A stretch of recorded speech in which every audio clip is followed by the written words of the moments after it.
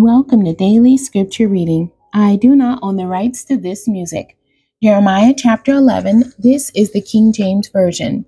The word that came to Jeremiah from the Lord, saying, Hear ye the words of this covenant, and speak unto the men of Judah, and to the inhabitants of Jerusalem, and say thou unto them, Thus saith the Lord God of Israel, Cursed be the man that obeyeth not the words of this covenant, which I commanded your fathers in the day that I brought them forth out of the land of Egypt, from the iron furnace, saying, Obey my voice and do them. According to all which I command you, so shall ye be my people, and I will be your God, that I may perform the oath which I have sworn unto your fathers, to give them a land flowing with milk and honey, as it is this day. Then answered I and said, So be it, O Lord.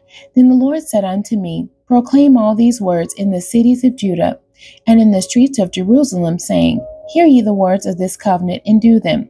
For I earnestly protested unto your fathers in the day that I brought them up out of the land of Egypt, even unto this day, rising early and protesting, saying, Obey my voice.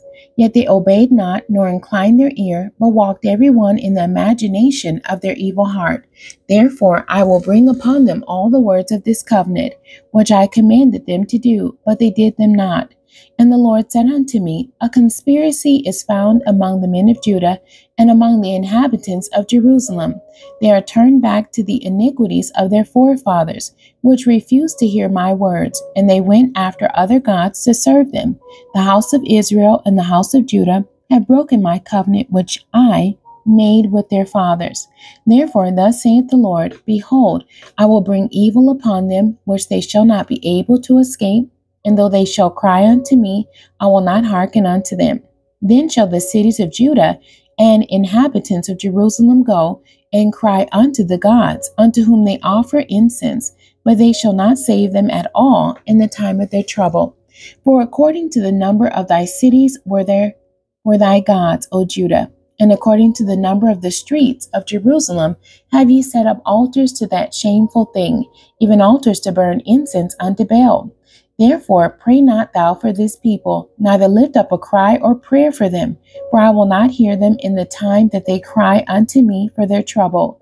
What hath my beloved to do in my house, seeing she hath wrought lewdness with many, and the holy flesh is passed from thee? When thou doest evil, then thou rejoicest. The Lord called thy name a green olive tree, fair and of goodly fruit, with the noise of a great tumult. He hath kindled fire upon it, and the branches of it are broken.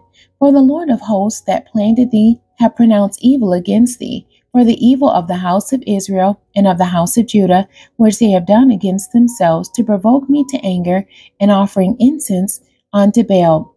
And the Lord hath given me knowledge of it, and I know it. Then thou showest me their doings.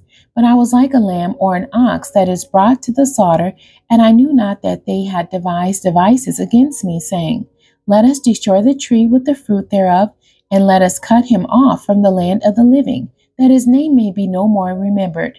But, O Lord of hosts, that judgest righteously, that triest the reins and the heart, let me see thy vengeance on them, for unto thee have I revealed my cause.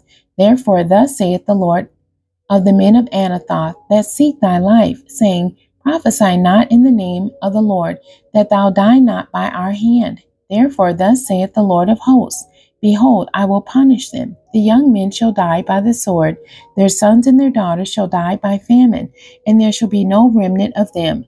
For I will bring evil upon the men of Anathoth, even the year of their visitation. The end. God bless you, and thank you for joining me today.